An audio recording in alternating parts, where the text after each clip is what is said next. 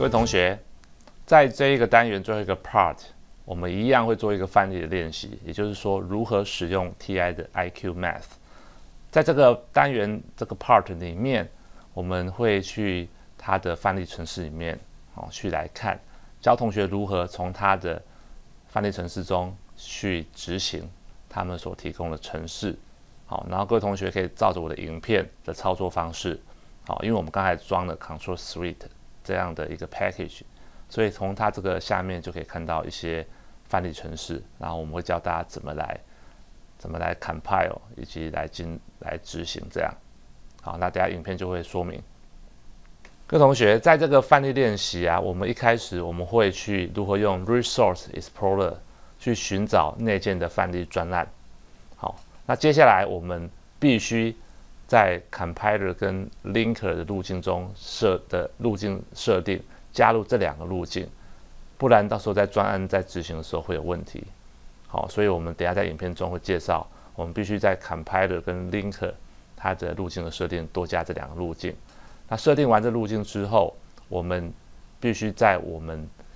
的范例程式里面，好，在它那个程式码里面，在这个 IQ sample small 点 c 这个程式里面加入这两行指令。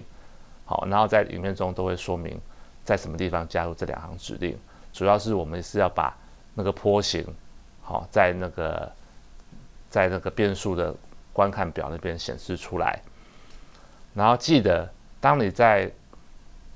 debug 的时候，你要开始 run 这个专案的时候，你会发现说会有一些错误讯息。好，你在 compile 这个专案的时候，那主要原因是因为你的变数设定的资料大小，好，因为记忆体不够用，所以请到这个28027好 IQ Math 这个 link 点 cmd 这个 command file 下面去找到这一行，好，找到这一行字串，把它的长度，就是我们这 RAM L0 的地方。它长度我们把它改大一点，好，不然到时候你在编译的时候，好，会有出现问题，好，把它改大一点。那现在我们打算要用它内部的这个范例程式，好，所以我们刚才装的 Control Suite 那个 package 嘛，这边看到两个是因为我刚之前有装了两个不同路径，哦，所以基本上你要看你是装了两个路径。在这个 Control Suite 下面有个 Libraries， 好，你把它点开，然后点开下面有一个这个 Example Projects， 好，那下面有一个 Piccolo 2802x， 好，然后一开始第一步骤把它载入，载入的时候发现说它有一个 error 嘛，那主要是因为这个 project 范例是之前 CCS 第4版、第5版的时候，好，所以但是没关系，不会影响到我们这次的执行，好，所以你就把它 skip 掉，好，不用管它。接下来再来 build 这个 project， 好，这 build 这个 project， 好，他发现有一些错误讯息，好，他看到说没办法去找到这个 IQ Math 这个档头档，好，宣告档的 header file， 啊，所以这时候怎么办？我们就去它的这个 project 下面的一些性质属性下面，我们做设定。好，我们首先到这个，我们刚才讲过，到这个 build 下面 C2000 compiler 这边，有没有？下面有一个 include options， 然后这边有路径，我们把它加进去。加哪边？就是我们刚才讲的，我们刚才投影片有讲，好，就是你安装 package， 是 TI 下面的那个 Control Suite 下面，好，把这个 include 档把它加进去，在 Control Suite 下面，好 ，Control Suite 下面有一个 libs 下面有个 math 下面有一个 IQ Math 下面有一个 V106， 好，这版本，那下面有一个这个 include， 好，把它加进去，也是 compile 的路径，哈，就把会搜寻这个 header file， 把它加进去。那记得不要忘记，在这个 C2000 Linker 这边一样要把这个 file search 的 path， 好，也要加进来。好，做法跟刚才一样，只是放在不同目录。好，我们刚才是在 include 嘛，现在去在那个 lib 下面找，好，第一槽的 TI 下面的 Control Suite，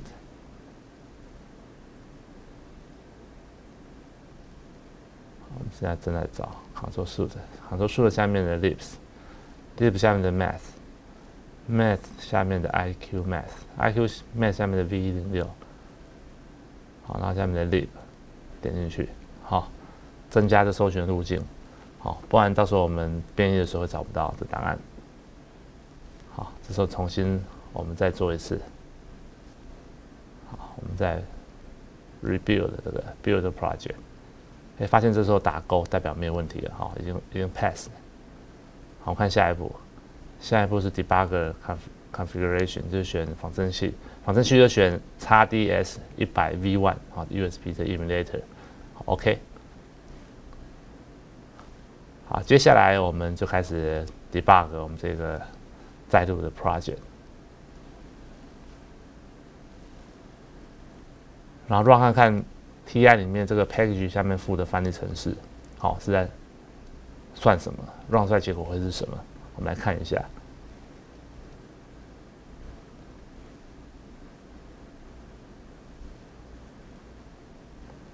我们来看一下里面的程式。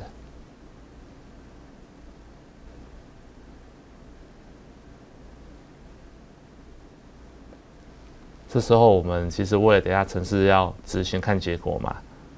好，我们就设中断点好了，设在程式面档最后要 return 之前哈，我们把它设中断点。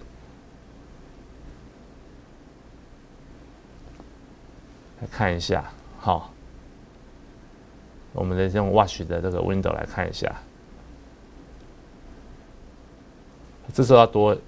两行程式嘛，就是加在这边。好，我们要定义这个 S wave， 就是等一下我们要看我们输出的信号，好，定义在 S wave 这边。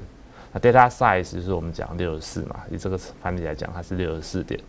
那同样的，我们在算的时候，我们希望把这个程式主要产生 waveform， 好，我们把它里面算的这个浮点的格式转成 IQ 的格式。好，把 IQ 格式，不好意思讲说，把 IQ 格式转成浮点的格式啊。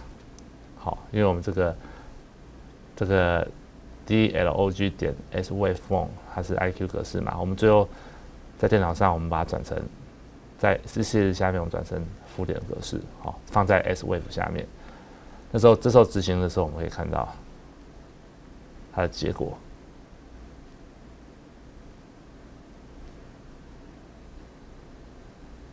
设中断点，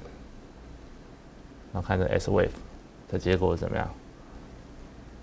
看最后算出来结果是否正常？基本上这算出来这个东西应该它只是算一个 sine wave， 好，所以我们看这个 S wave 是不是一个 sine wave 的图形？那怎么看呢？我们就去 project 下面，好 ，project 下面不是有 tool 下面有一个 graph 下面我们选择好设好它的属性。我们总共64点，我们的资料格式是32的浮点，好，浮点数，然后就是档案我们要看 S wave 嘛，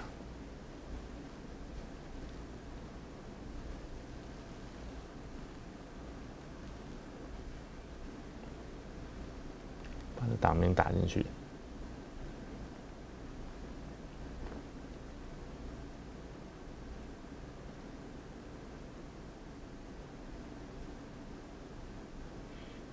我们看好像是名称是否有打错，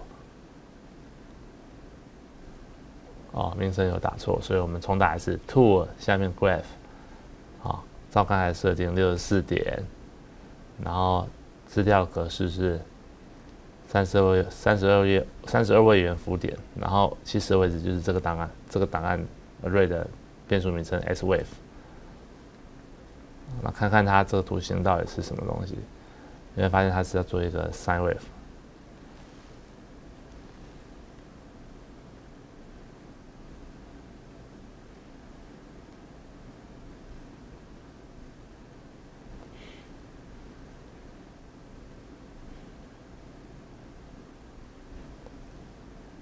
然后时候我们看它那个 DLG dot 这个 S waveform 里面，好的值，IQ 的值，然后最后因为我们要在这个 Watch 的 Windows 上面看嘛，所以我们要把它转成浮点的，好，把它放在 SWF 里面，它修出来的波形是长这样子，代表这程式基本上在计算这样的波形。